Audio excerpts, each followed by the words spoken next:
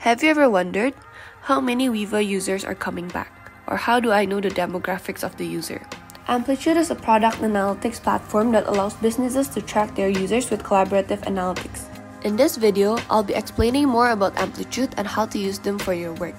But first things first, let me briefly introduce the basics of Amplitude. Every data in Amplitude will be saved in a space, whether your own space or a shared space.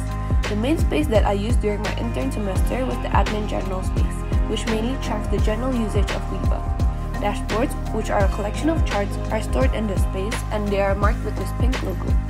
When you enter a dashboard, you will see a lot of charts that track Weava's user in real-time manner. These charts are run by events, which are any specific action a user can do, such as highlighting or editing their note.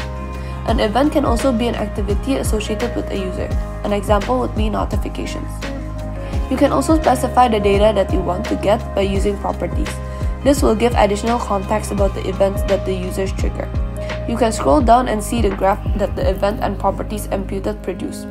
You can change the measure of comparison, type of chart, frequency, and scope of data you want here.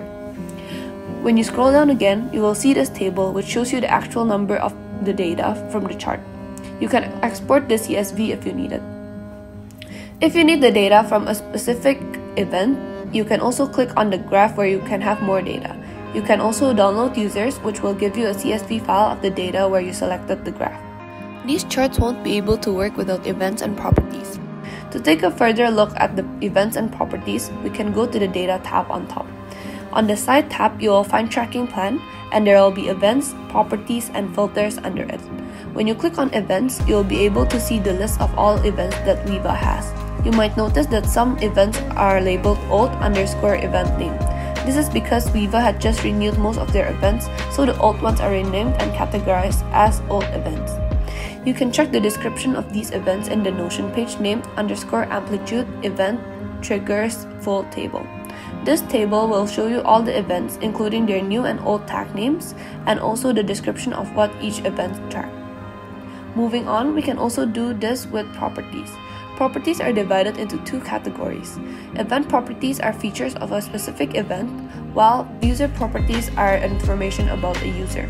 If you cannot find a specific property in one section, just remember to check the other one. Some of the properties are already described using the description from Notion, but some others do not have any descriptions. So don't be afraid to ask the tech team if you need to know anything about it. Let's go back to the question we asked at the start of the video. How do I know the demographics of the users? We can start with a general scope, like the industry where the users are working in. We can search up expert field and click on the chart that shows. This chart is run by the user property expert field. To make the data we get more specific, we can switch up or add more properties and filters here. For example, if we want to see the users for a different purpose than work, then we can change the filter to, for example, K-12 schools. To further specify the data, we can add more properties. For example, country. We can also filter out which country we want to see. Let's go with the United States as an example. So when you scroll down here, this is the composition of the people in different fields of expertise within the purpose of K-12 schools who are also based in the United States. Perhaps we want to get all the data from the education sector.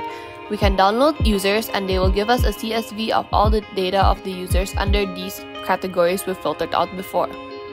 The CSV will look something like this, and it contains all the properties that Amplitude tracks for our users.